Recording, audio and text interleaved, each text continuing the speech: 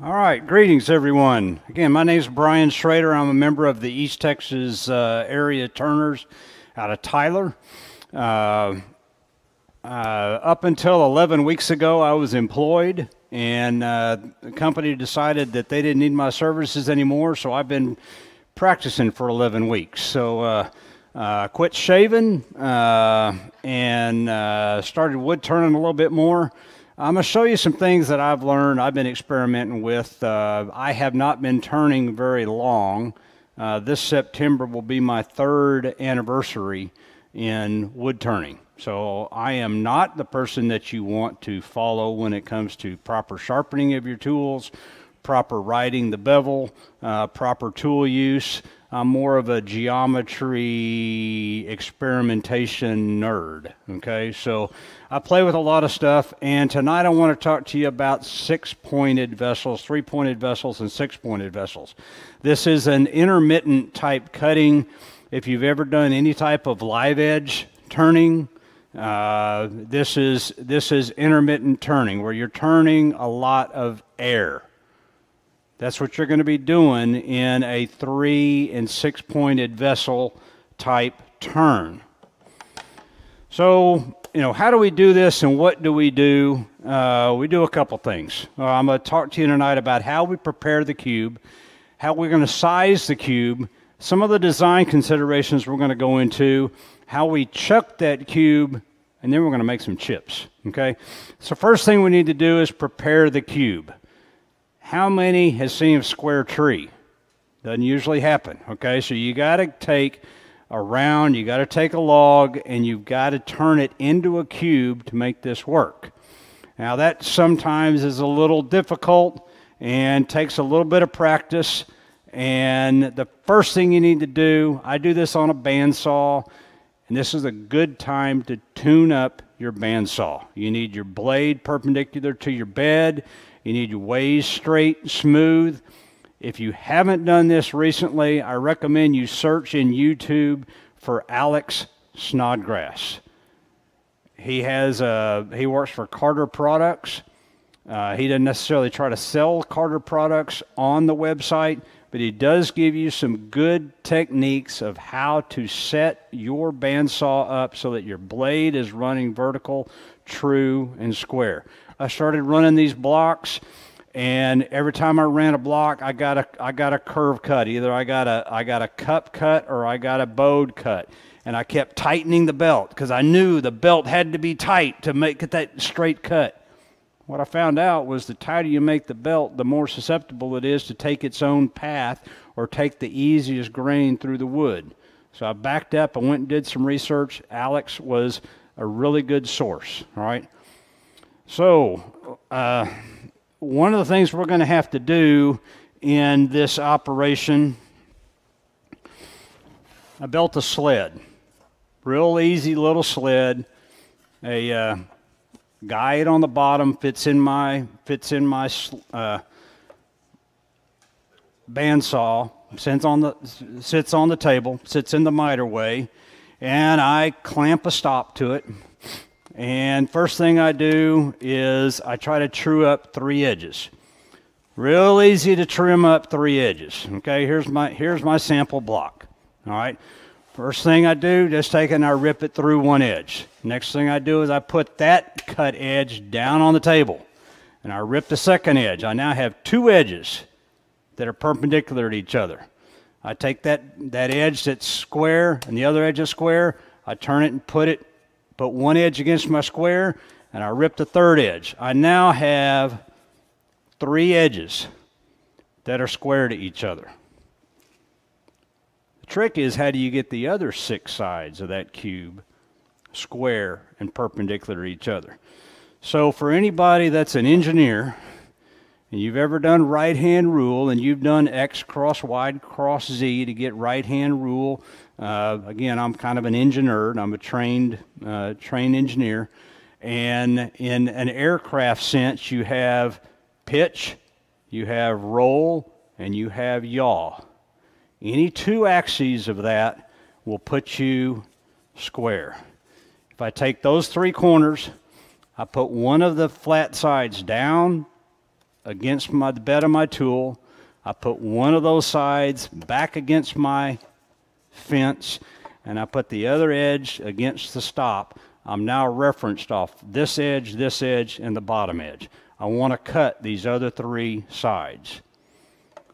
I set that block, put it up against my stop, and I rip that edge. If I do 2 turns, 1 pitch, 1 roll, I have another side. 2 turns, 1 pitch, 1 roll, I have the other side. Pitch, roll. Okay? You don't like pitch and roll? Do roll and yaw. Roll and yaw. You don't like roll and yaw? Do yaw and pitch. Yaw and pitch. Okay? You're always going to be coming back to this reference side. You're always going to be putting the 1 reference against the table, 1 reference against your fence, and 1 reference against your stop. Okay? That's how you get a cube. So there's our pitch, roll, and yaw. Okay, now how big of a cube do I want to make? Who's got a 16-inch way lathe? Who can turn a 16-inch bowl? Okay, you're going to cut a 16-inch cube, aren't you? No, because we're not turning about this edge. We're going to be turning about the corners. So we got to remember where those corners go. So in order to do that, I'm going to start with a 9-inch cube. It's going to spin about the corners. So that's going to spin an equilateral triangle, 12 inches on the length of the triangle. That's going to be nearly 14 3/4 inches on the diameter that it sweeps. So I use roughly a 9/16 rule. If I've got a 16-inch way on my lathe, I'm not going to cut a block any larger than 9 inches. If you cut a block longer than 9 inches, your ways are going to get in your way. You cut a too big of a block, you're going to start moving the banjo, you're going to clip those delicate wings off of your block. It starts to get kind of frustrated, okay?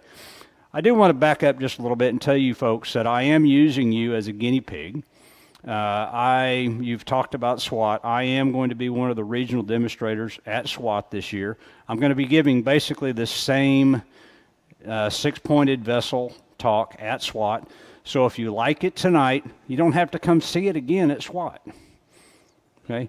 If you don't like it tonight, please tell me you didn't like it. Tell me what you didn't like about it, okay? Was I too loud? Was I too soft? Did I leave you hanging on too many subjects? Did you not understand how you cut the block? Why did I bring up pitch, roll, and yaw? Why did I even talk about aircraft? Okay? So if there's something you don't like, let me know, okay? The 3-for-1. We talked about 3-for-1. I think your club has probably been asked to donate objects for the 3-for-1 raffle. Our club has been asked to donate for 3-for-1 raffle. I'm going to be donating one of the 6-point vessels for a 3-for-1 raffle. So you have a chance to win one of these. So I hope to see you at SWAT. I hope to see you in our sessions. I hope that I'm in the big room with the hunt group because I love your lighting. I love your setup. So George, Donna, if you guys got any pull and you get me in your room, do that, okay? So now that we know how big of a block we want to turn, let's talk about some design considerations. What do we want to do? What do we want to turn this block into? Okay? Well, we got to keep in mind that when we look at this block, we're going to see, if I hold it just right, and not everybody's going to be able to see this just right, but I'm going to see 2 sides. I see this side and I see this side. And we're going to spin about this axis. So we're going to spin this block and we're going to end up seeing all 6 sides of this cube at some time. So when I set this up and I start spinning, I start to spin it, I get a shape on the lathe with the phantom images, the ghost images, that looks something like this. I don't know if you can see the red lines, but you can, if you look close, you can see 2 horizontal red lines, which is where the points are spinning. This is what we're doing. That shape looks very similar to that shape that was on the detail. Now, this point's over here in this turn. It moves away from me, and it ends up over here in the next turn. So if you look at this slide, that dark area is going to be effectively solid wood. Everything outside of that diamond is the wings, it's going to be the points, it's going to be the intermittent cut. You're going to be cutting air 1/3 of the time when you're cutting in that white area. When you're in the blue area, when you finally get down to the blue area, you'll be making full engagement with the wood at all times. So, one of the easiest things to do, and if you look on the internet, one of the things that they show most often is you'll find 3-sided bowls. That's a simple 3-sided cut. I've removed 3 of the points and left 3 of the points. I still have the chuck, the tenon on the bottom. This is made out of cherry. Cherry's a hardwood. Hardwoods are going to give you a lot of chip out, a lot of tear out on that. Corey, pass that around if you want, okay?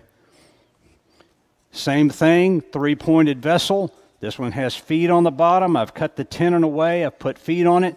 This is holly. This is a much more ductile wood. It's not nearly as brittle, not nearly as hard. Finished out great. Didn't give me a lot of tear out on the corners. When you start using a hardwood and you're trying to do these corners and to chip out, CA becomes your friend, okay?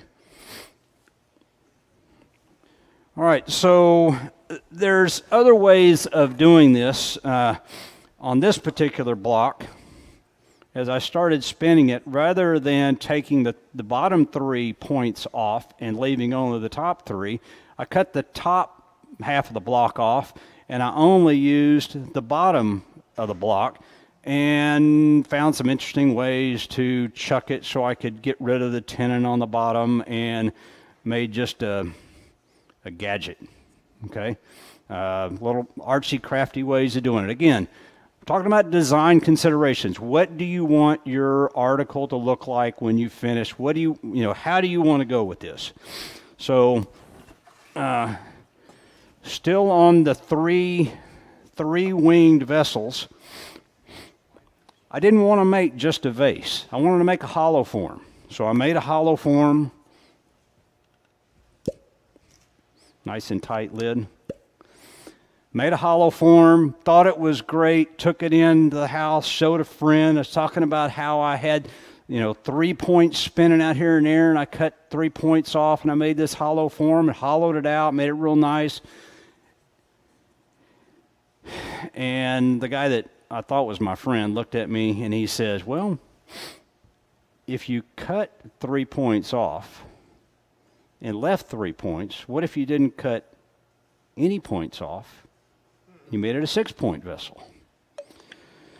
So, back to the drawing board. So, I went back to the lathe, got me another piece of wood, and I experimented. And this one, I've not found a lot of videos in YouTube. Why? Because I think people have a tendency to shy away from putting their hand into a turning buzzsaw. It is a bit delicate, okay? But, these are basically the same wood. I forgot what these even are. I think I've got it on the bottom. Maple. These came off the same block of maple. And same size blanks when they started.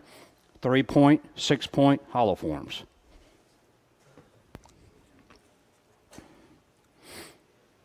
Okay.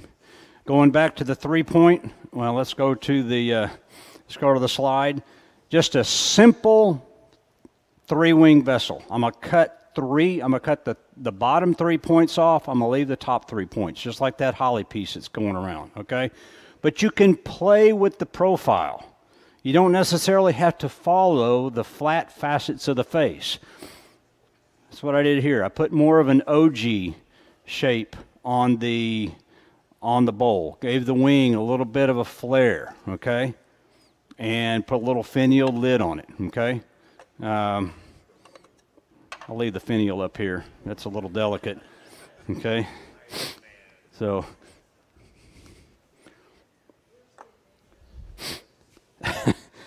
okay, so again, going back to, you know, that's not just true on the 3-pointed vessel, but on the 6-pointed vessel. You can play with how you roll those edges, how you roll those wings, how you roll those the points, okay? I actually, the point would have been sticking out here. I actually, you know, did more of a cove or a bead shape to it and hollowed the inside. And then I got to a point, I was like, how am I going to get the tenon off of it? And I had to finally just hand carve the tenon and make a little candle holder out of it. So Box Selder, compliments of George Freeman. Thank you very much, George.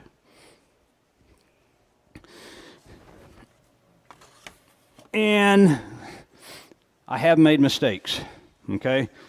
This is what I call my I laid an egg opportunity. I started turning this. I had 6 points on it. My neighbor walked in behind me and said something, and I was starting to move this way with my chisel, and all 6 points were the same size.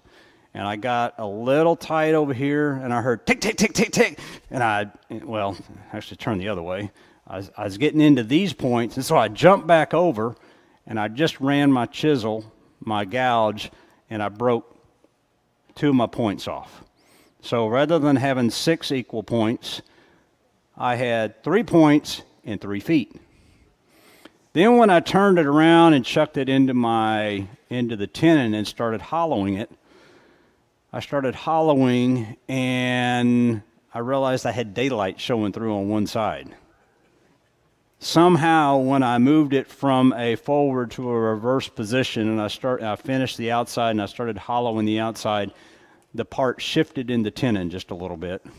So I have a thick wall, moderately thick wall on one side, and I had air on the other. So I said, well, since I laid an egg on that one, I just made it the egg bowl and cut some of the wings away. And, you know, I bring this, it's not really a demo piece. It's not a piece I'm real proud of, but it's to show you that you can make mistakes.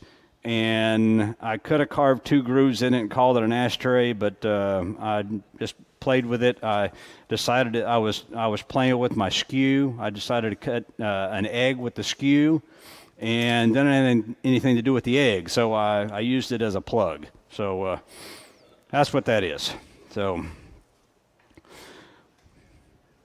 all right. So 6-pointed vessels. Again, we're just trying to cut away the material and leave ourselves the 6 points.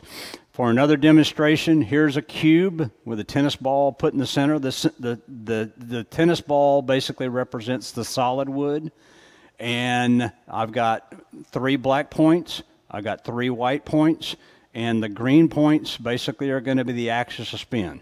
So if you want to kind of visualize what is this guy talking to us about? Take this, hold the green beads, spin it, and you can see how this shape develops, okay? All right, so what's next?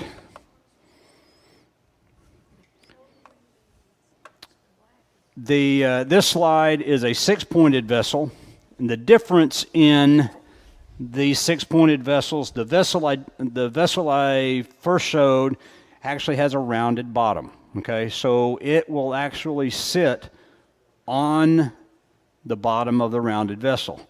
This one, I've actually made the entire bottom concave, so when it sits down, it sits only on the wings.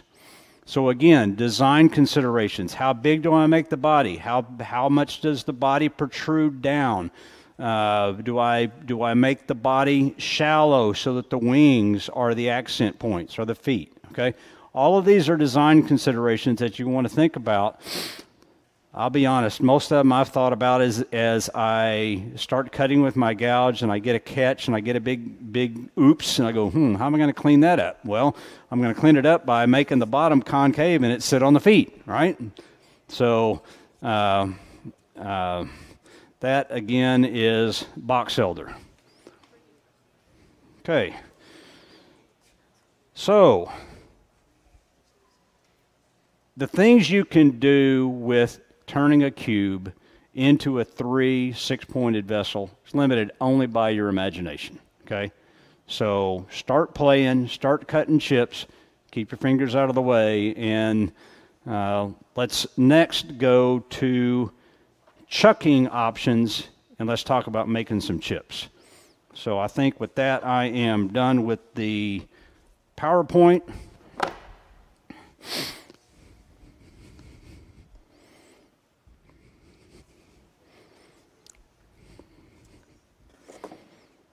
These blocks have all been, again, sometimes it's hard to find a block of wood or a chunk of wood that is large enough to build a cube out of. And I'm missing a cube. There it is. Again, I cut this on my bandsaw, but there are ways to get around. If you can't find a piece of wood, you make it. Okay, this is some oak scrap that I just machined down. I ran it on my planer. It's basically 9 inches long, 3 inches wide, 1.5 inches thick. Stack up a bunch of layers, glue them all together. Come out with something like this. Okay. Now, I had some problems gluing this together. Anybody tried to glue that many layers together and not get any cracks, get any voids, get any seams? So this one has a lot of filler. That's pony beads, plastic filler. It's kind of a faux turquoise color that I try to put in there. This one was where I learned the hard way what the largest block I could turn. That started out as a 9-inch cube. When you put a 9-inch cube up here, those points come real close to your ways. And so you got to be careful, and you turn this so that this edge is parallel to the ways so you can move the banjo. And as you move the banjo, you forget and you knock this point off. I've done it, okay? As I moved the banjo, I heard this tink. I went, oh, I know what that was. So I get CA glue out and I glue the tips back on. So again, be careful when you're making your block, when you're sizing your block. Start small. Don't start small. Start medium. Okay. And I'm going to tell you why here in just a minute why you don't want to start small. But I've just told you why you don't want to start large.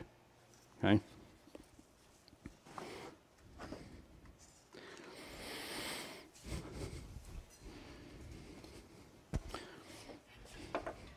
Chucking the block. Several ways to do this.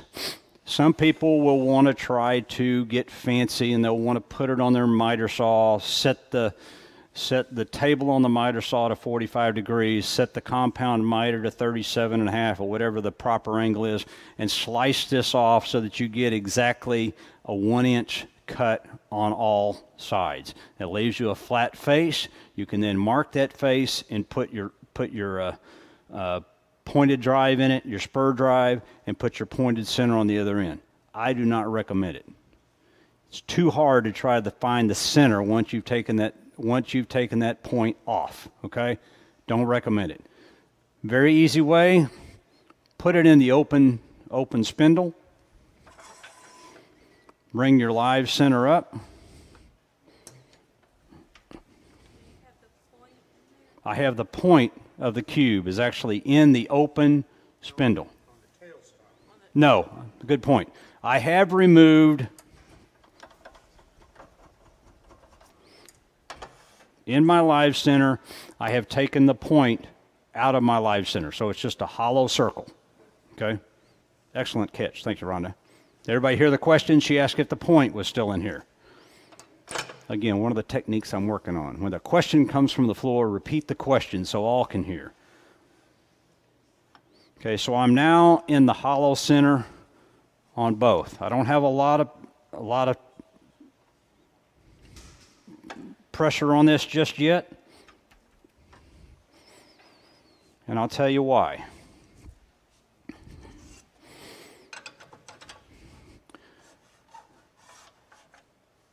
The closer you can get the block to perfectly square, and the closer you can truly square the block once you chuck it, the more balanced your points are going to be. If you don't balance your points, you're going to have one long point and two short ones, or two long ones and one short one. Or they're going to be out of plane. They're going to be out of tilt. So we can go to the overhead. I'm setting the edge of my tool rest even with that point, even with one of the points. And I'm going to slowly turn and see how much difference I get as I turn that block to see how much difference I get. Now, the closer I get it to square, the better chance I have of all the points lining up. And you can see this point lines up pretty close. That point lines up pretty close. This point's pretty close. Now, at this point, I still have a little bit of play in the spindle. And I can move that around just a little bit and try to fine-tune that before I crank this down tight. And then I'm going to check it one more time.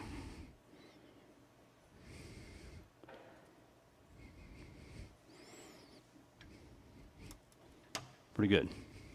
Close enough, okay? Now, one of the nice things about this type of block versus intermittent turning, who's ever turned a live edge? Who's ever turned a log off center?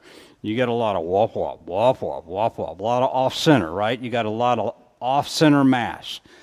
If you've got a fairly solid block that doesn't have a lot of pithy wood, that oak that I'm showing around, I laid an egg bowl, a lot of pithy wood, a lot of hard wood.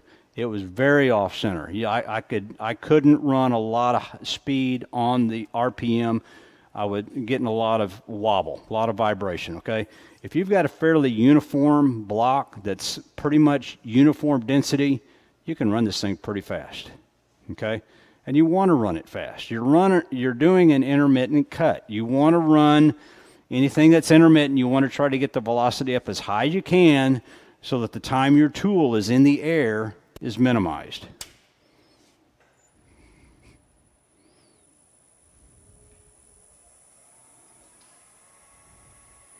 That's 1100 RPM.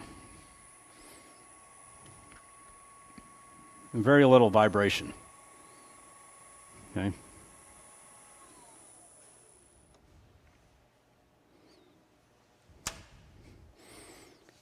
That's one way to chuck it, okay? You're going to have to cut a tenon on this at some point, whether it be a positive tenon or a reverse mortise. You're going to have to be able to move the headstock away to be able to do the hollowing process to get the vase or the hollowing out of it, okay? So I've shown you a real quick way to do it. I'm going to do a little bit different method.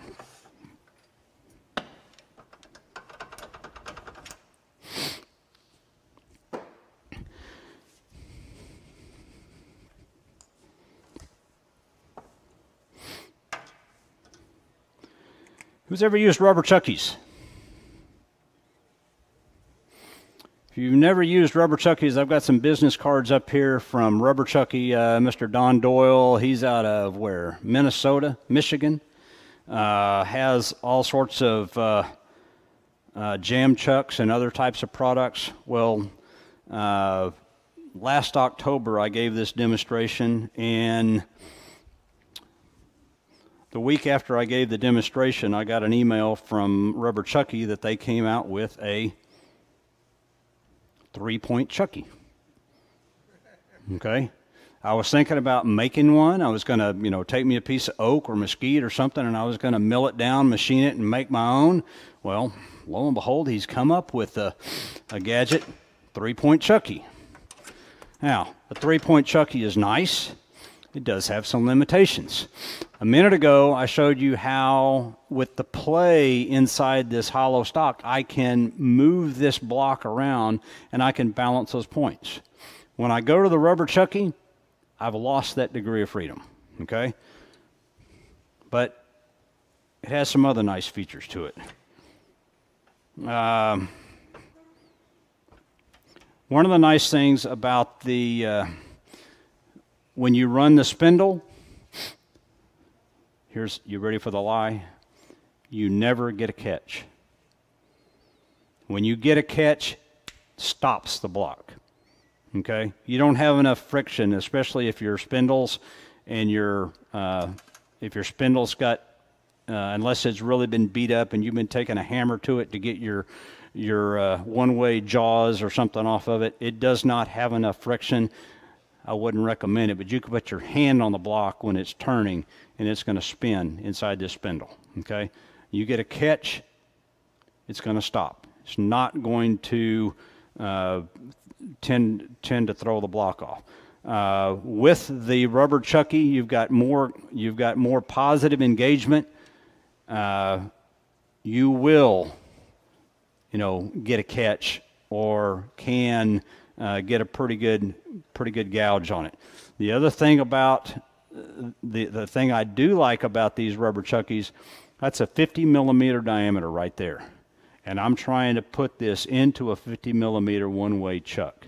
So all I've got to really do is just kind of follow that edge to develop my tenon, and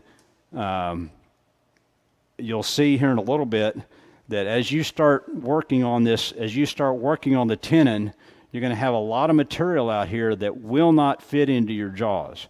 So at some point, you're going to have to come in with your parting tool or your saw, and you're going to have to cut this point off for it to be able to fit into the jaws of the chuck.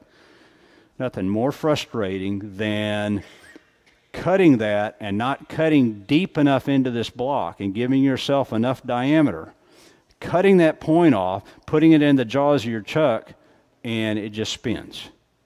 Now what do you do? Now you do have to try to figure out how to put a spur center or a spur drive or something onto that point and get it spinning concentric for you again, all right? So let's cut some chips.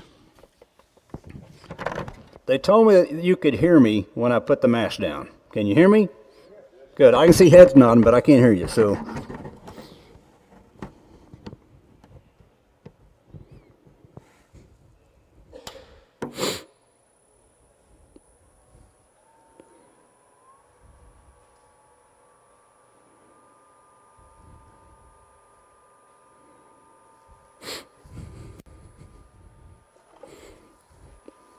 $1250 RPM.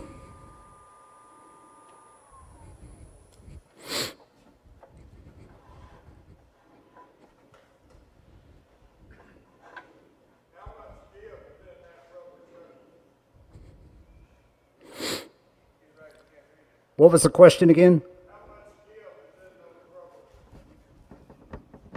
Not much. It's a pretty dense polyurethane. He was asking how much give, how much elasticity, how much cushion. It's a pretty high modulus polyurethane of some grade that it doesn't give you much. Okay.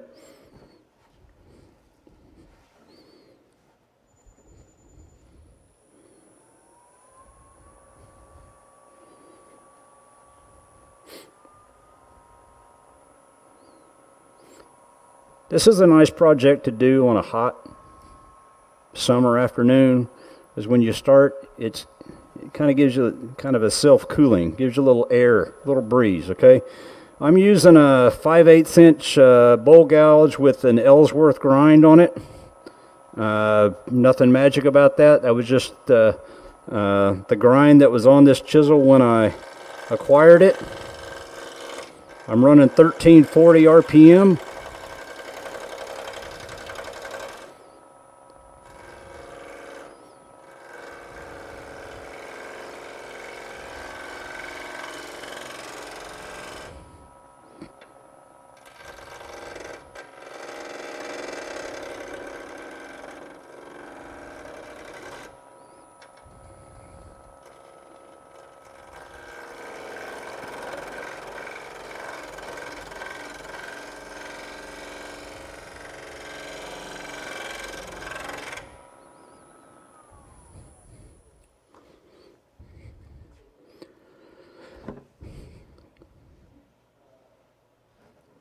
So you can see I've gone already the distance that's inside the rubber chucky. You can see how far I've gone into that part, and I still don't have a continuous circle.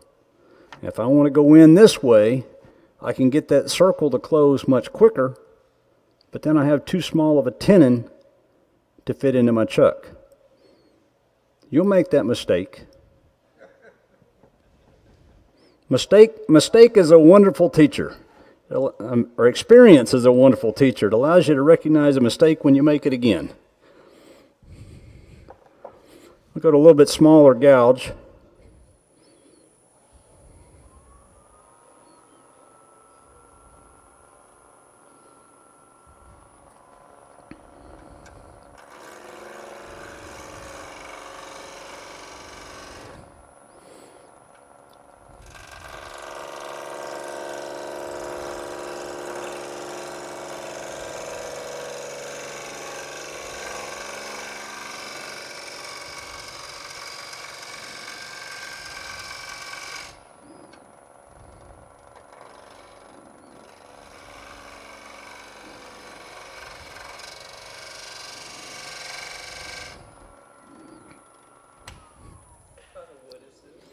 This is mango. I was on a project in Hawaii in December, and I called the Honolulu wood turners. And this is what I love about wood turning. When I was in the business in defense contracting, everything was tight to the chest. Every drawing had a proprietary note on it, intellectual property, confidentiality, do not share, do not pass go, do not collect $200. Wood turners is one of the only professions I've ever found that people have been, come on in, I'll show you how I did that, you know? And I love that about this organization and this hobby, okay? So I called the Honolulu wood turners, told them I was from East Texas, and they had woods that I've never seen, never heard of. And they did just that. They said, not a problem. I'll send your email out. And within 24 hours, I had 3 other members calling me, asking me what part of the island I was on, come by and see them. I brought home 350 pounds of wood from Hawaii. The customs guys are still trying to find me, okay? So Donna announced that I am from Longview. I don't know if you saw the news. We got hit by a tornado yesterday. I've had no electricity since 2 o'clock yesterday. 2 o'clock yesterday afternoon, I had 2 pines, 2 oaks, 1 elm come down in my backyard. The path of that tornado went within 30 feet of the eave of my house. And I am very glad to be here tonight. So I live in North Longview, but I think it went from north to south. And it was pretty scary there for a little bit. So, George, bring your tractor, bring your truck. You can have, I know you can haul the pine if you want, but there's some other woods there too, and there's going to be plenty of road wood. That's wood that's out stacked by the road, available for anybody that wants to drive through Longview anytime in the next couple weeks. So I'm just using a skew to give myself a good route to the tenon. I'm going to start a little bit of a cutoff. I'm going to take my, if I brought it, my cutoff tool and my saw and cut this tenon.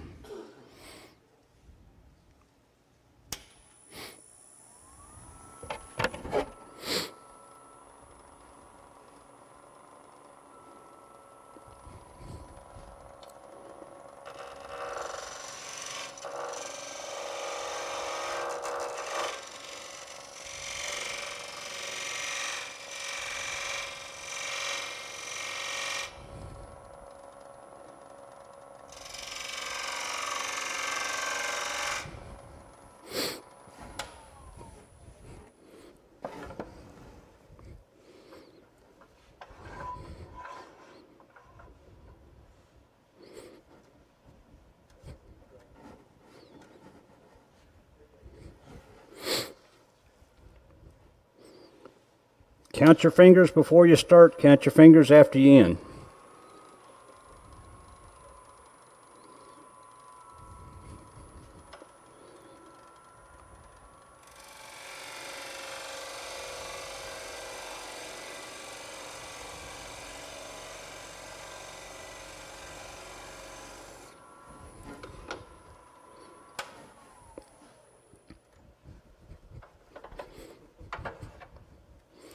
We've got our tenon just about done.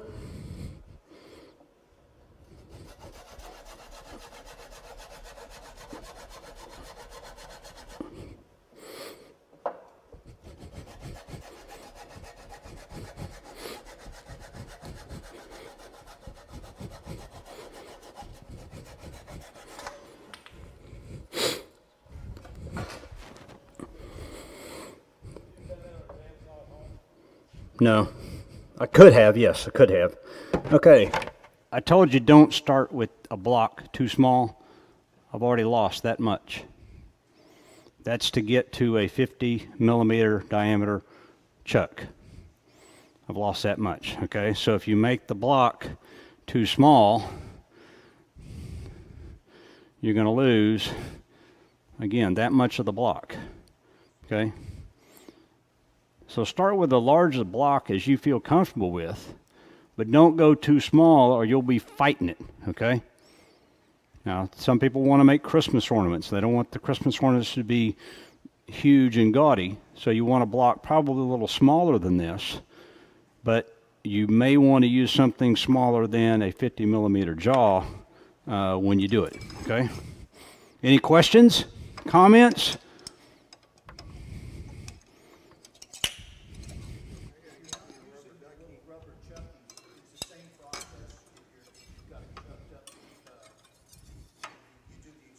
Yes, do the exact same. The question was, if I'm not using the rubber chucky, do I do the same process of sizing and cutting the tenon? Is that the proper interpretation of the question? Answer is yes. I just use the rubber chucky because it gives me a good pilot to follow to be able to gauge how big the tenon needs to be. If I have the spindle out here, you see that spindle is only a 1-inch spindle, and I'm trying to put a 2-inch tenon on it. It's harder to gauge, and you'll tend to trim this off too short, and then it won't fit in your tenon. Okay, and once you've trimmed that off, that point right there is my reference of my axis. I've lost it. Okay, I've transferred it now to the OD of the tenon. But if I cut that off prematurely, I've lost that reference, okay? And I've got to go to my smaller chuck, whatever. For this size block, I could probably use a smaller chuck. When I'm going to a block this big, I don't feel comfortable running smaller than a 50 millimeter jaw. I may even go to my 100, okay?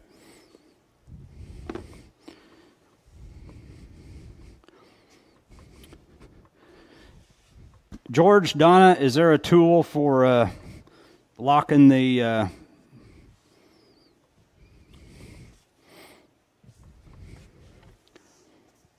need to get that rubber chucky off my live center.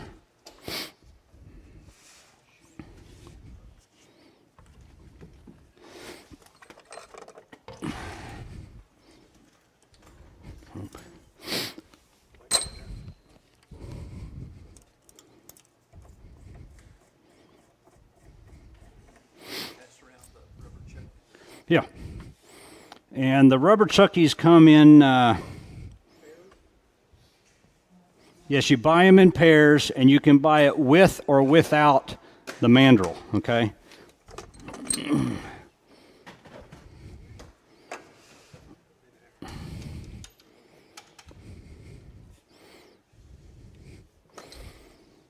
There's with the mandrel on it, and he sells Morse taper mandrel to go with it, okay? He makes rubber chuckies in all sorts of shapes, sizes, kits, cones, truncated cones, hollow cones, make real good jam chucks, real good friction fits. We will use one of those later. Okay.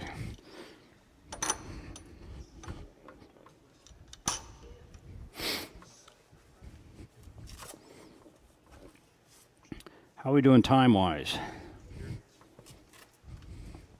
Ah, a clock. An analog clock. I didn't know what that was.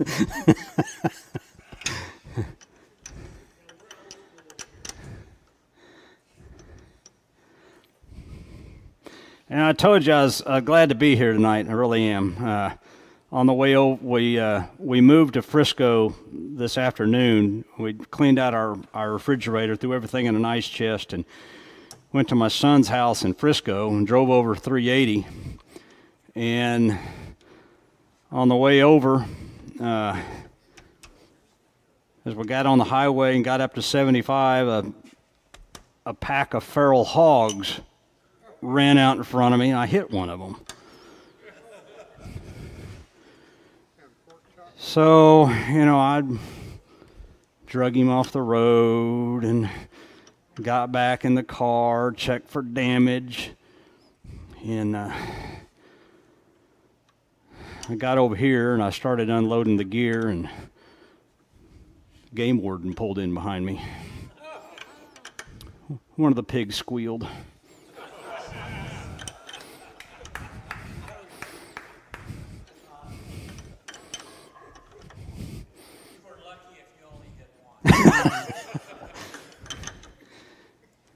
All right, so I've removed the rubber chuckies. I crammed the block into the jaws. I brought the tail stock up to make certain I had good flush fit against the jaws, and I should be ready to go, okay? First thing we're going to do, we're going to run, I'm going to give you a three-sided bowl, or at least we're going to start a three-sided bowl. As a demonstrator, I'm trying to show you how this is done. I'm not necessarily trying to finish it for you. So we're going to go through taking off 3 points, leaving 3 points.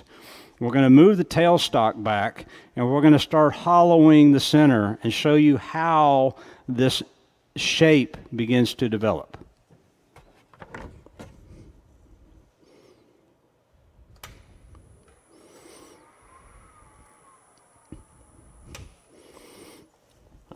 I have found that you have to have the OFF ON indicator in the right position for the machine to turn.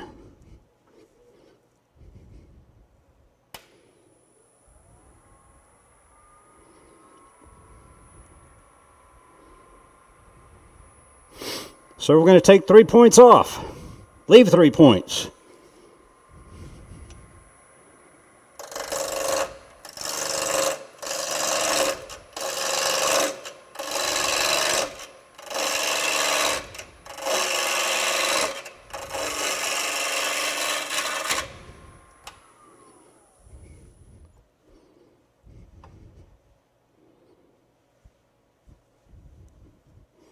Shape develops pretty quick.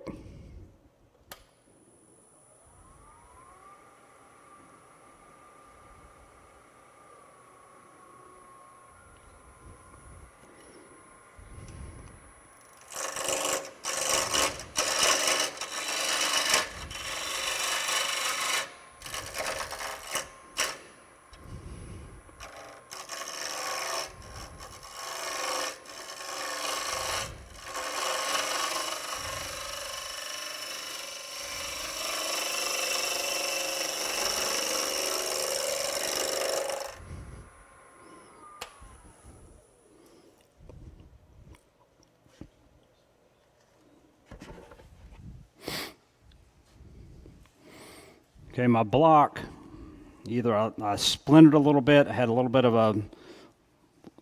an internal. Is that where it came from? Good catch.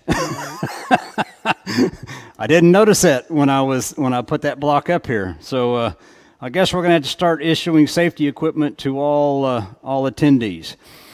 Okay, so you can see in this block, I've got just a very small flat spot right here.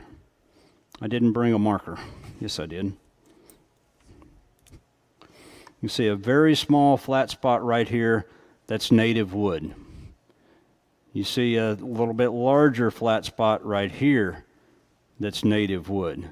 And I have a medium-sized flat spot right there that's medium wood. What does that mean? It means I didn't get the block perfectly square. That means I didn't get the block perfectly centered. It means I need to cut a little bit more to make the shape balance, okay? I'm also going to go a little deeper. I'm going to go ahead and pull this point and this point. I'm going to pull them uphill to actually make my point right here. So I'm actually going to make the bowl a little smaller. Make it a little smaller. I'll tell you what we'll do. We'll kind of put a bead on it. We'll kind of roll this over, so the lip of it will look kind of like the base did on that little lantern I passed around. Okay, everybody good with that? Everybody want to see that? Show of hands. That look good? Okay, yeah. Side of bacon for everybody.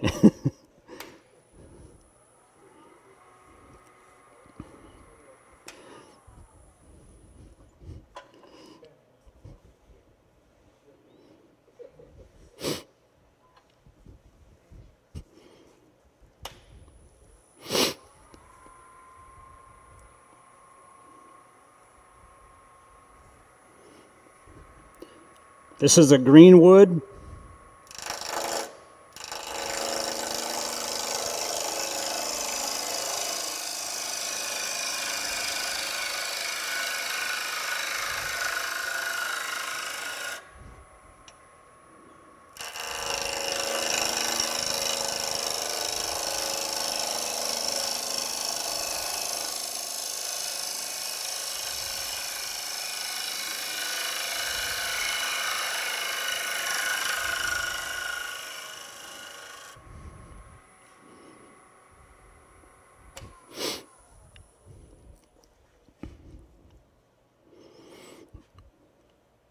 Okay, I'm really past that burr now, that little inclusion. So I've got my point brought up to here. You see, all I've done by bringing that bead around is I'm walking that point down this edge or up this edge, okay?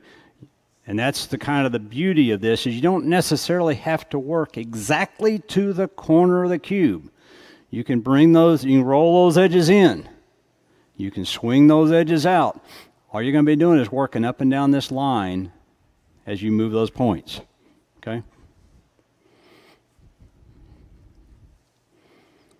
going to smooth that just a little bit. The famous last words, one more cut.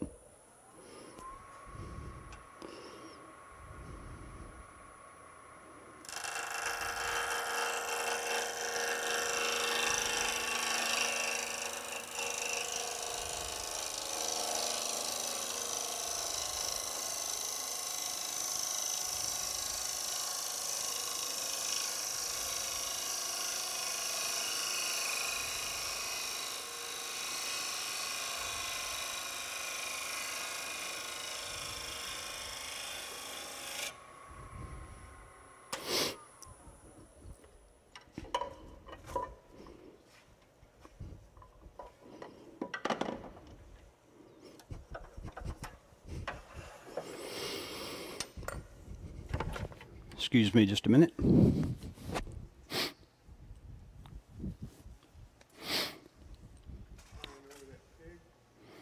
Beg your pardon? I'm crying over that pig.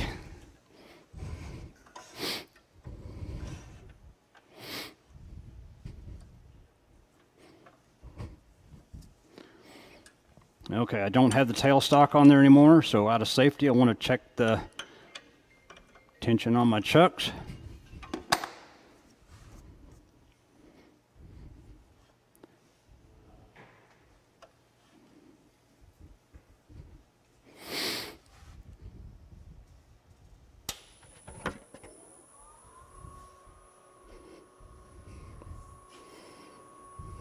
I'm not trying to save any of this right now.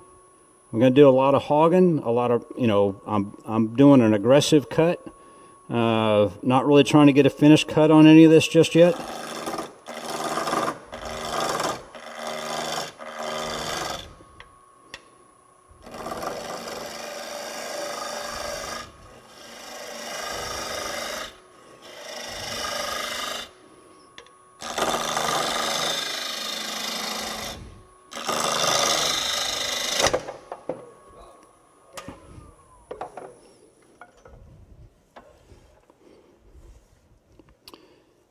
Okay, kind of boogered up the tenon.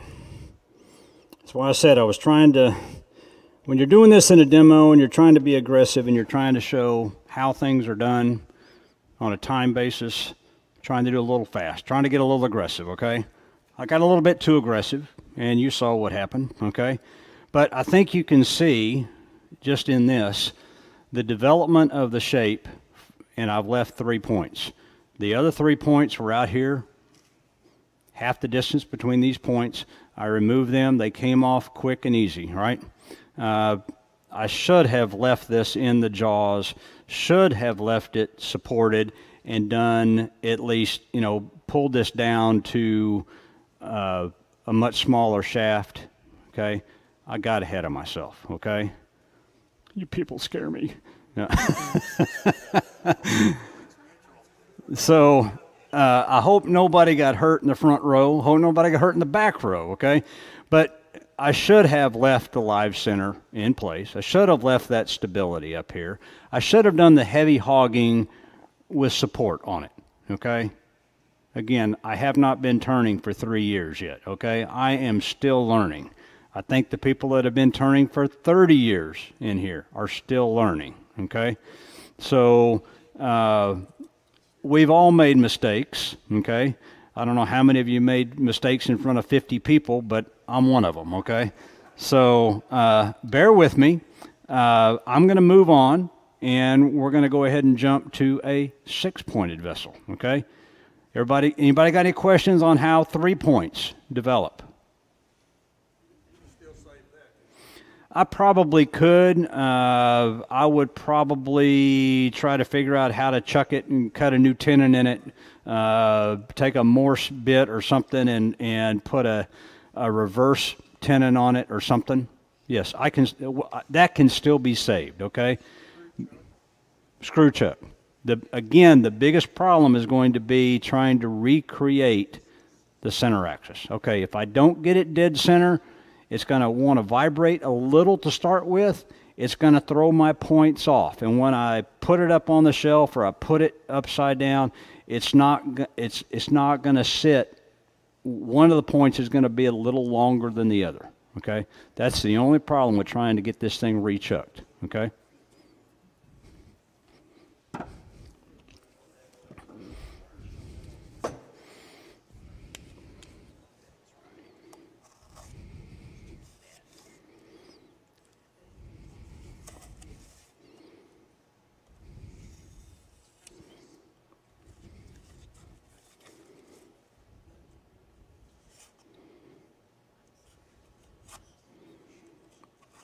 We just put this on our bandsaw. We cut it pitch, roll, yaw, brought it off, and presto changeo.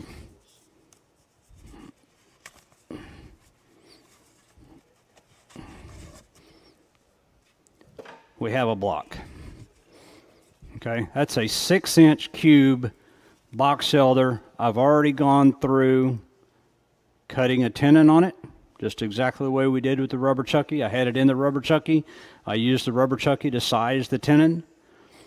I actually did it on both sides. I cut this end off. I put a Morse bit in it, and a Forstner bit, pardon me, and I drilled a hole. So, again, compliments of George Freeman. George is a great guy. I don't get a hear on that. Well,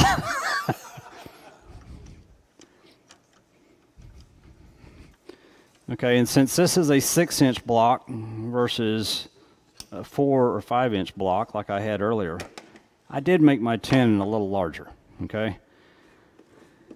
I'm sorry For those of you that like the absolute conventional wisdom of if you have a 50 millimeter jaw, you cut a 50 millimeter tenon and you get line contact all the way around it, I respect you for that. I appreciate that.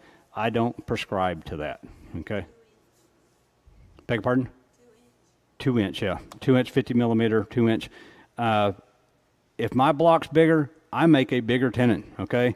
And you can see that my jaws do not close to a perfect circle around this tenon. Now, I'm saying I respect you for, if you prescribe to that method, I respect you. The chances of you getting a perfect tenon so that you get perfect contact all the way around is little to none. You're either going to get 4 points of contact or you're going to get 8 points of contact. That's the way I look at it.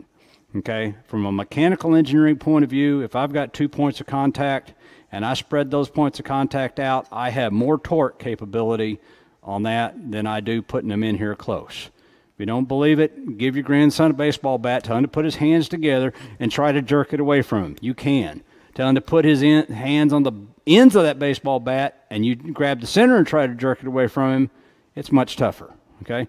I'm just saying, if you critique my work, which I invite you to do, that's one of the flaws of being a demonstrator is you're opening yourself up. I'm up here showing you the way I do it. I'm not saying it's perfect. It's not absolute. It's the way I prefer to do it, and I've had good luck with it just until the piece just jumped out of the chuck, okay? But that was because I cut exactly a 50 millimeter, okay?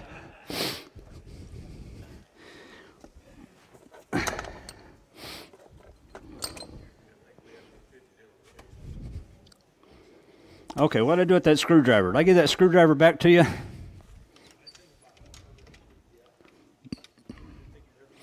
I'm sorry. I should have kept it.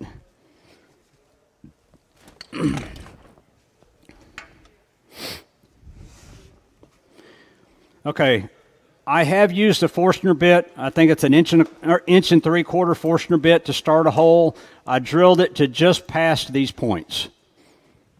Wasn't trying to go all the way through. I didn't know what I was going to do on the bottom yet. I just tried to give myself some liberty. I do want to stabilize this. I don't want to make the mistake I just made on that last block. I do want to stabilize both the drive and the live center. I'm going to do that with a cone. This is a rubber Chucky cone versus the live center cone, okay? Either one will work, okay?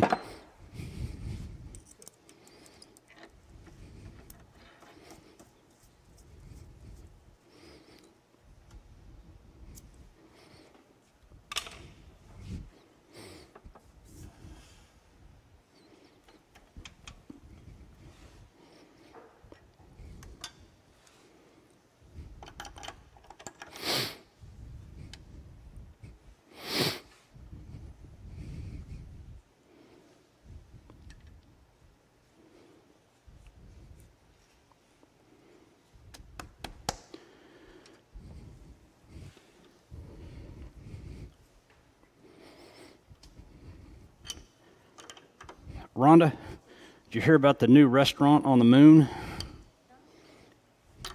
Great food. No atmosphere.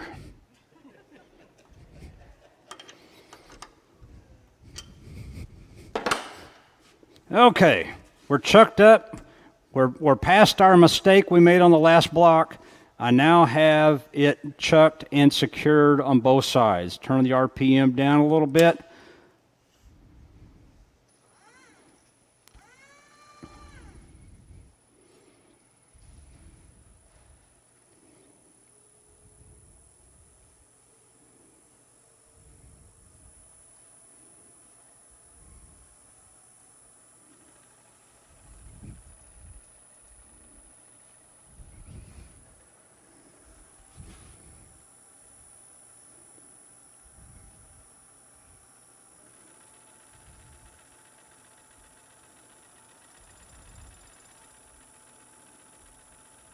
That's 900 RPM. Running pretty true. Just a little bit of rattle in it. I think that's really my live center.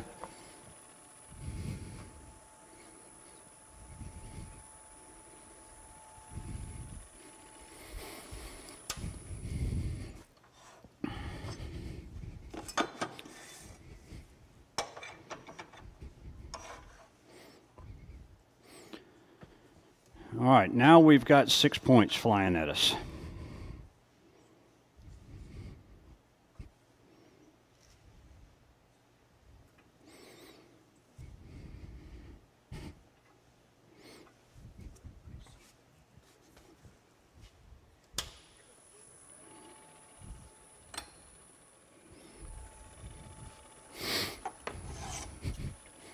When you guys are working at home, do you ever have gouges just walk off all the time?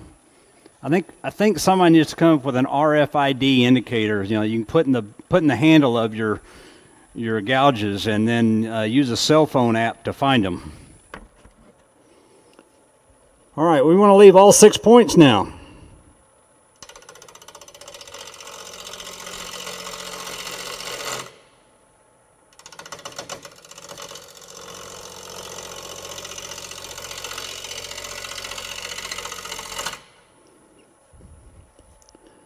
Very much intermittent cut. I'm only cutting 1/3 of the time now.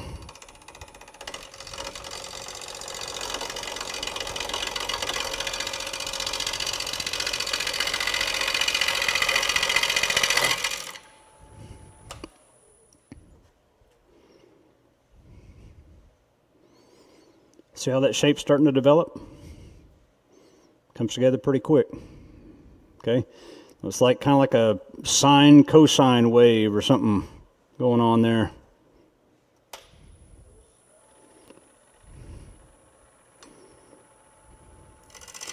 I use a fairly hefty tool, especially with the bigger blocks.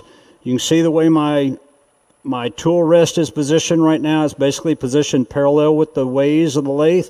So I've got a lot of overhung distance on my gouge going in to try to develop that center body, that center sphere, trying to get down to that solid wood. You don't want to use too small of a chisel. I've got one sitting at home right now that the chisel's over there and the handle's over here, okay? That overhung load will snap the body of your gouge if you're not careful, okay? You get too aggressive, you start feeding it in, you get too heavy, too hard of a wood, you will snap that, okay?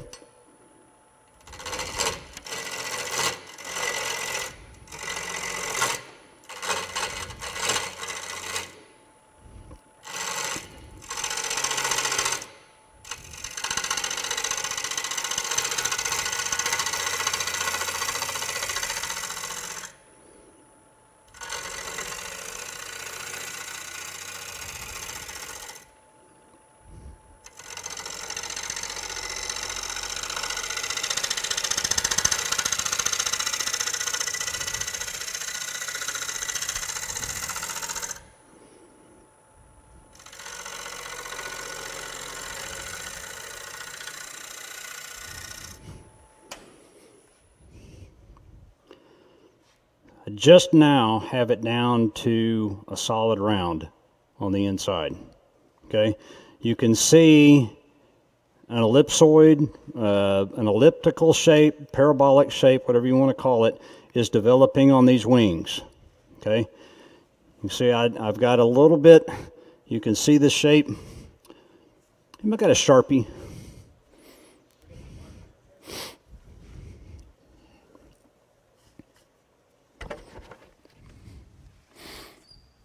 Note to self, take Sharpie to swat.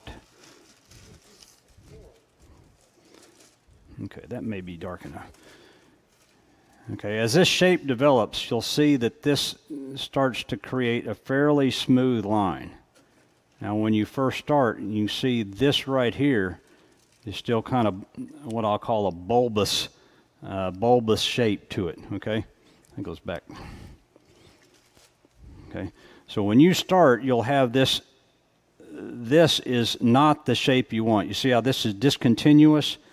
How this shape is fairly smooth coming in here. And if I continue to smooth it out, I want to bring that shape in a little bit more and get rid of this, this bulb. So I'm going to be reducing the center of that just a little bit more. I want to move in just as close as I can on this.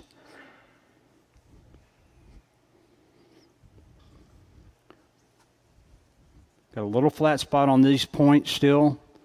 So I haven't gone all the way out to the points yet. I'll clean those up as we move along. I'm just trying to get the basic shape of that center body right now. Any questions? Everybody awake?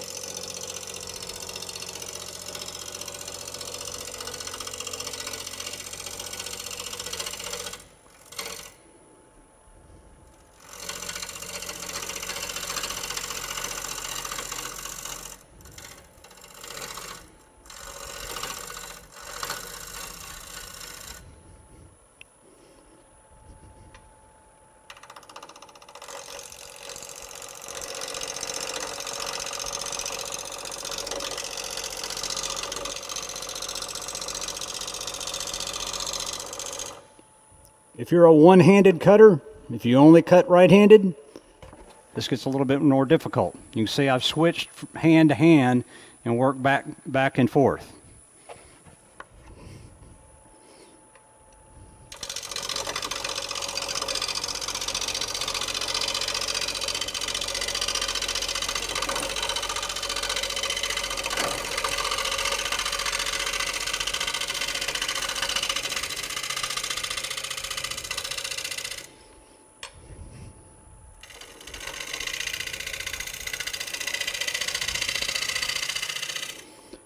Keep note of which side of the tool rest I keep my hands.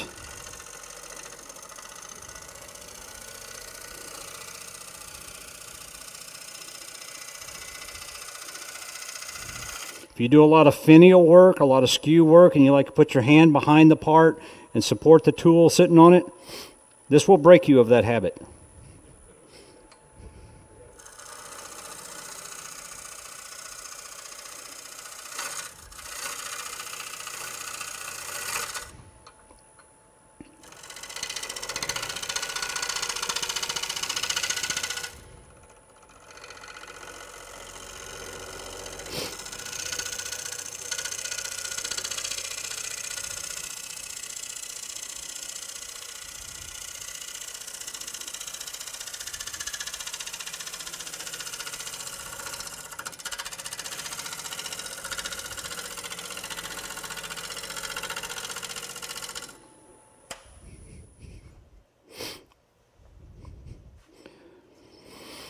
Okay, you'll see now this edge is a little bit more uniform, a little bit more of a sweeping arc.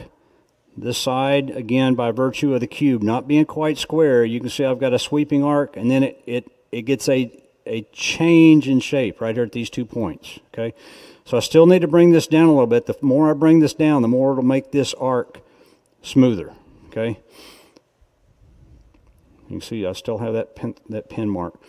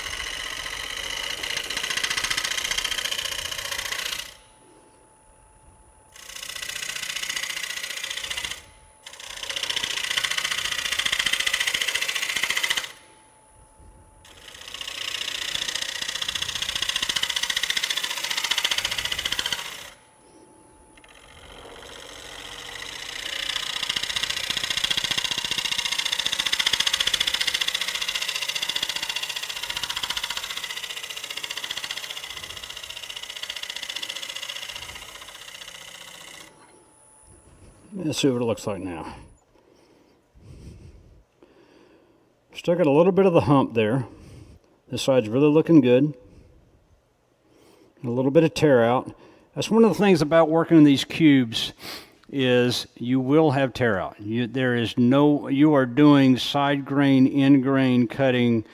You're going everywhere on the grain. Okay, you will have tear out, especially when you get into some of the harder woods, the cherries, the walnuts. You'll start getting tear out on these points. CA glue becomes your friend. Coat those things, soak them. You know, try to keep that chip out, that tear out from tearing up your bowl.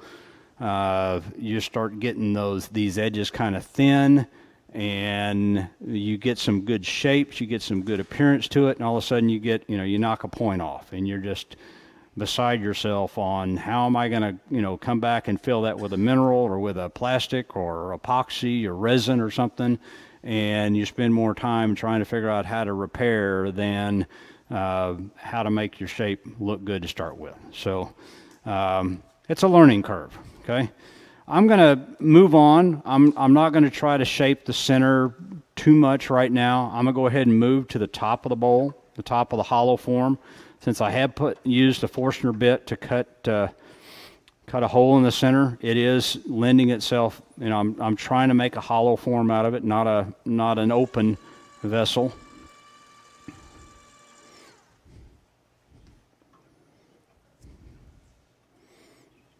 After yesterday when that storm blew overhead, I hear that camera turning and I want to jump. So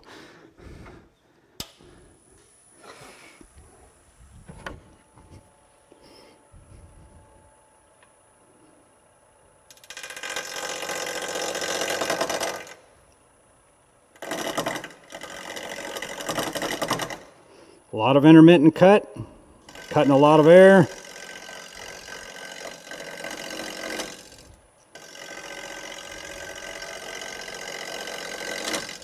Again, I'm using a heavy tool, using a 5/8 inch gouge. I'll go to a 1/2 inch gouge later when I get down to the point that when I'm getting closer to solid wood, I have less intermittent cut, I can move the tool rest a little closer, don't have as much overhung.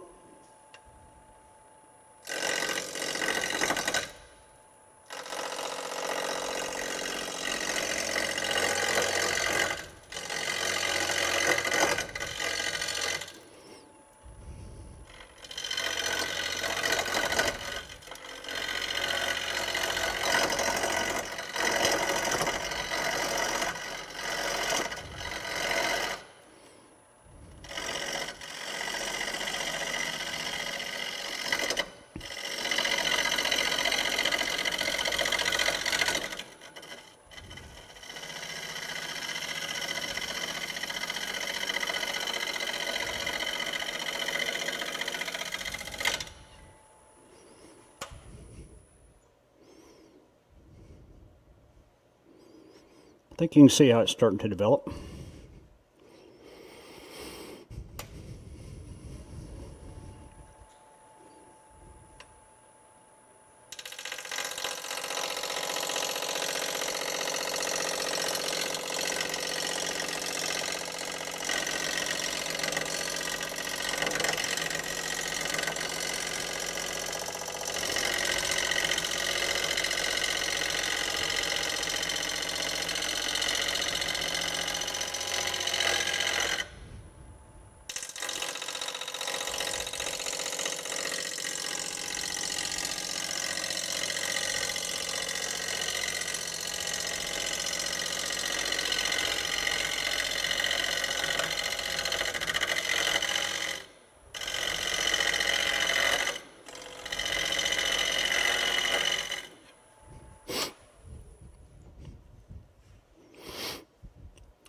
Now what I'm trying to do is I develop these wings. I don't want to develop the top of the body too much yet. I want to get the wings developed, because if I develop the top of the dome too much and I have big, fat, long wings, I've got to thin those down to make them pleasing. So I've got to work my way, from the outboard edge in. And so I want to work on those wings a little bit to try to get them about the thickness I want to get to. And then I'll blend them into the body later. Okay, now what I'm trying to do is as I follow this, I can see this pattern. I can see this turning. I got a phantom here, and I'm trying to bring this edge parallel to this edge. And once I get down to have this just about round in here, I get rid of these flats, I'm going to try to bring these two lines parallel to each other. You can see right now they're starting to diverge and move out.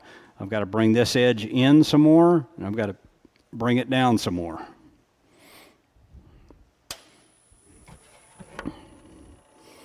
Corey, is the cameraman keeping up with me? Okay.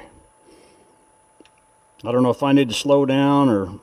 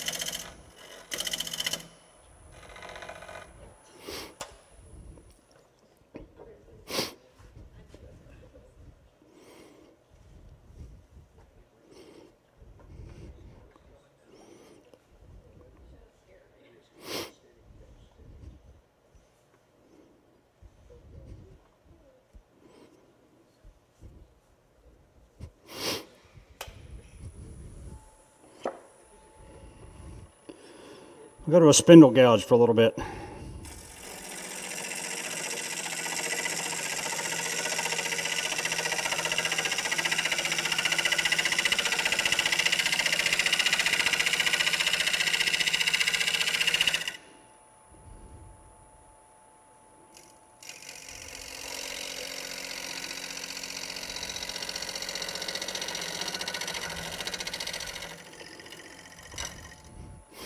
See how close my knuckles get into that that chucky? It's kind of like why I like using the rubber chucky. It's not quite as aggressive on the skin. Yeah.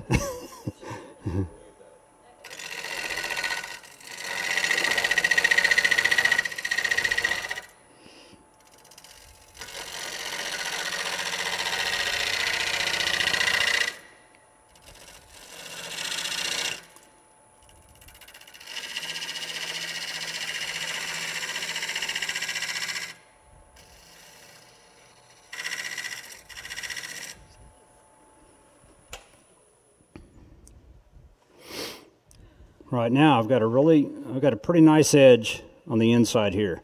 I've cut it down where I actually have just a little bit of relief between the sphere of the bowl and the lip of the wing. Okay, now this is another area that the closer you get your cube to square, the more uniform everything's going to be. If I look at this edge right here, look at this edge right here, good definition. Look at this edge right here, it's barely cut in, okay? So in order to balance that, I'm going to cut in a little bit deeper because this has got an eighth of an inch, and nothing. That's pretty descriptive, or that looks like an error, okay? So I'm going to try to cut this one down so that when I look at a quarter, and an eighth, it's not so obvious that the block was out of square to start with. The other thing you can do is once you're done, you can always take it to a belt sander and take that edge off, okay? Well, we don't have a belt sander, so... What's that? Well, this is the Hunt County Turner's Club, not Sanders Club, okay?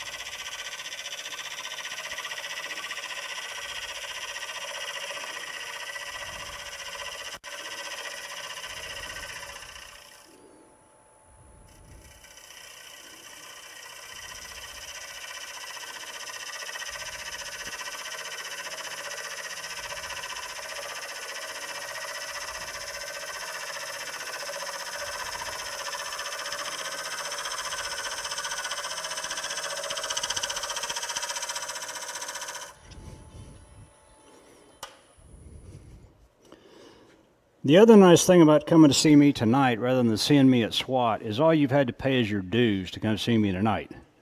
Okay, so you're getting much better return on your money tonight than that you will at SWAT, okay? I'm going to call that my final cut of this part of the bowl. I'll probably do some more cleanup here when I try to figure out what I want to do on the top. If I'm going to put a bead or put a little relief on it or embellishment or something, and how I'm going to hollow it. Okay, we're not going to hollow tonight. Again, this is a process to show you how to develop the shape, how to develop the outside, how to develop a smooth profile. What I want to do next is I want to work on this inner edge, and I want to make it blend so that this edge and this edge looks like a continuous edge with a point or a plane propagating perpendicular to that. Okay, so we're going to work on this area now, try to get that cut back down to where it blends more smoothly.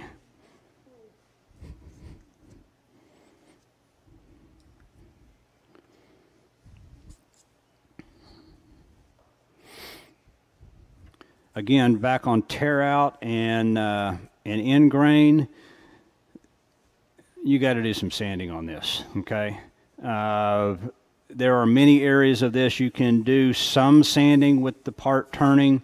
Other areas you've got to subscribe to the Keith Gottschall method of sanding with the lathe on its absolute slowest speed. Stopped.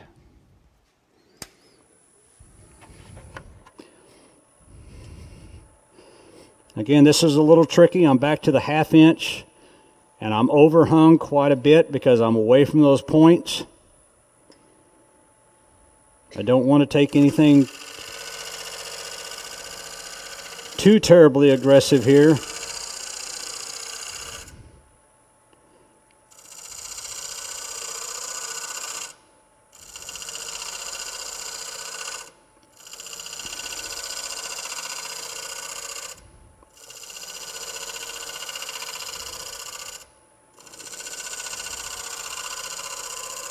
I'm watching my shadow, I'm watching my phantom on this side. As it spins around, I can see that edge I'm trying to mate.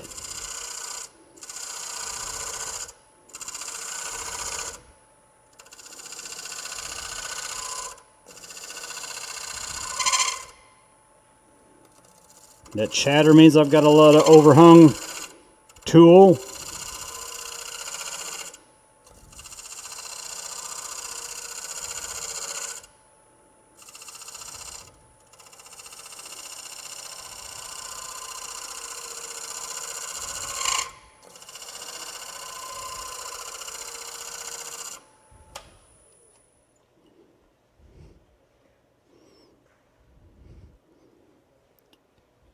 Not too bad.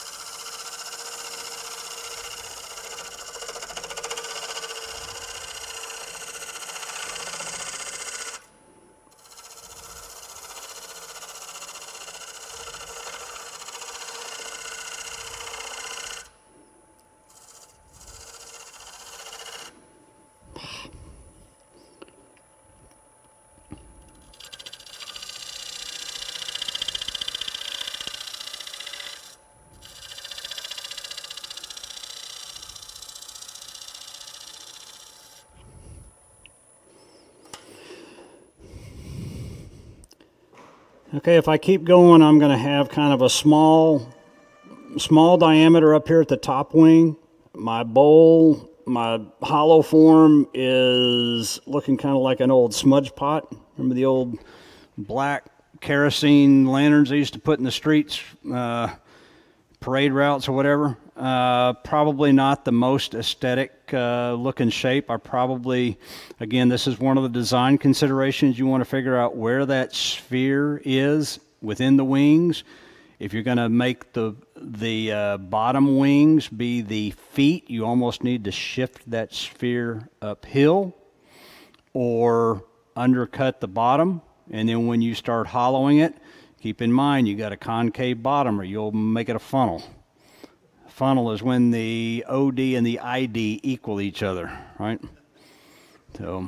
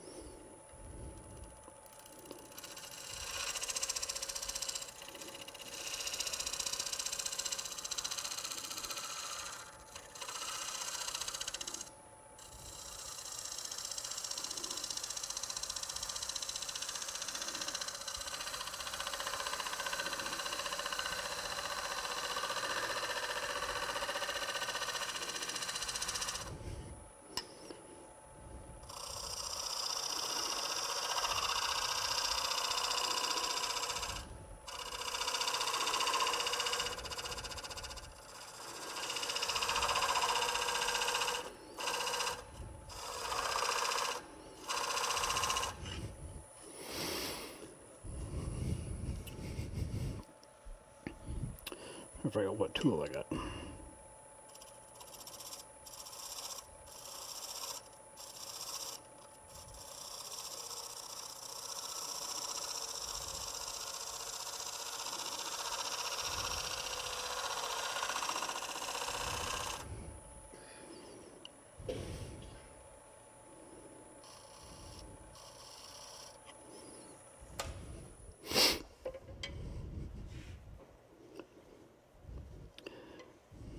Got a little bit of an undercut right here. I need to clean this wing up just a little bit.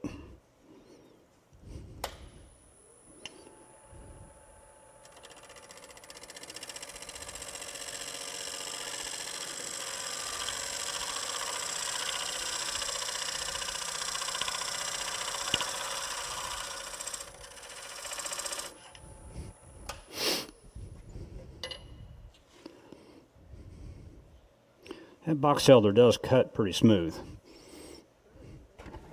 The best wood I've ever done when those samples went around, that holly, that was the smoothest, sweetest cutting wood. I was sending curls off of it. I hated to stop cutting that one. I almost made it a thimble. Okay, now I'm just going to work on the bottom a little bit. I'm going to try to make the bottom basically try to complement the top shape. I've already got the wing shape is already defined by the center cut. I'm just going to try to follow that same path. See what we can come up with here.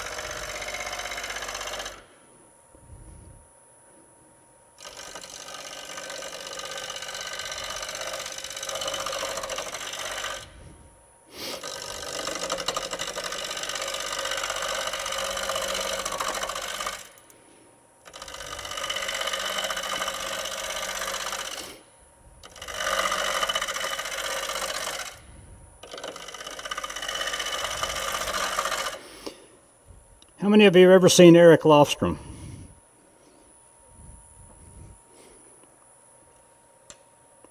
He has, he has exercises and gets you working the chisel, working the skew. It's a good exercise. I try to, especially after I get a catch, I went, probably if I'd have been a little lighter on my feet and a little lighter with the chisel, I wouldn't have had that happen.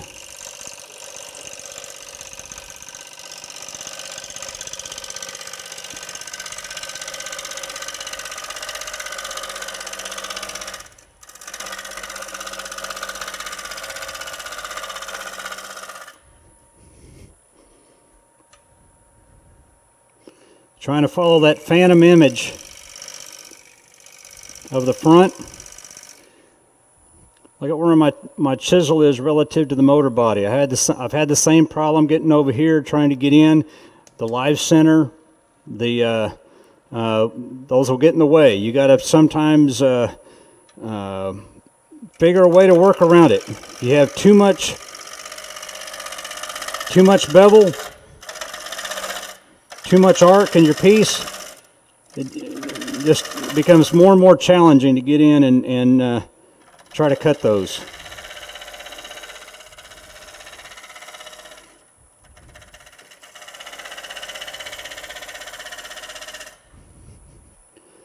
I come in a lot of time with a straight skew and work on these corners.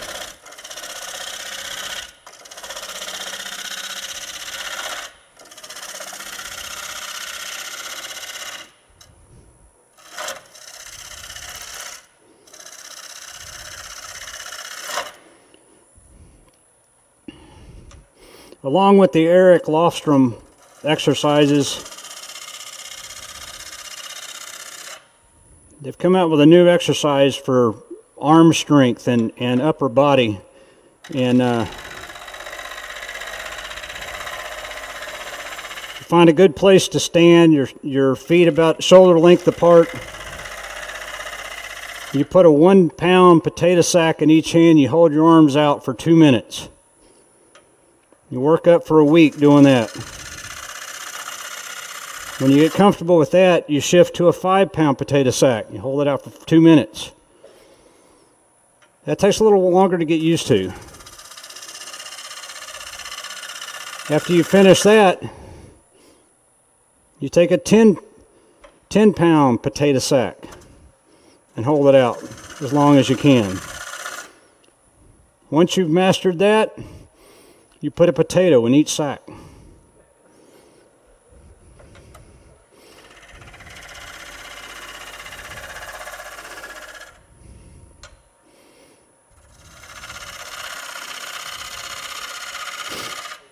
The nice thing about SWAT is you pay for the demo, you don't pay for the jokes.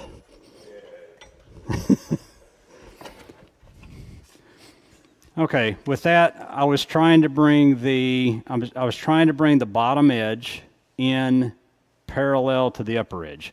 Need to do a little bit more work on that. Need to bring that down. Okay.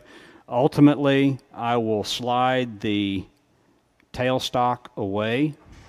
I will move my tool rest out here. I'll come in with my boring bar or my hook tool and do my hollowing. I will then leave myself enough throat, enough depth here that I will turn it around and reverse chuck it using this as a mortise type mount, and I will finish the bottom. Okay. If I haven't finished the top, or if I've left some marks on the top when I do that, I'll turn it around again. I'll vacuum chuck it and try to turn and sand this top off to clean it up, or I'll just take my my Dremel tool and my grinder and dress it up. Okay. So I had an uncle up in Arkansas, got in a farming accident and got caught in a plow, and it took his arm off at the shoulder. And they couldn't get him to the hospital in time. The nearest medical person was actually a veterinarian. So they took him to the vet, and the vet sewed his arm back on him.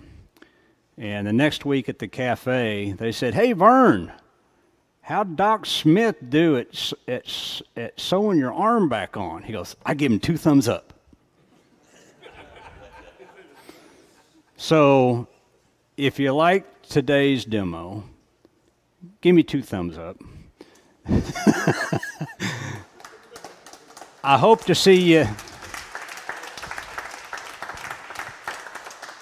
I hope to see you at SWAT. Again, I am looking to try to, I'm not going to say perfect this, but I do appreciate your comments and your input on today's demo. If you liked it, please tell Donna. Please tell George. I've got part 2 of this demo. I'll come back and show you next year. A little bit different approach to it. But thank you very much. If you guys want any pine, elm, oak, anywhere in Longview, again, thank you very much. You've been a great crowd.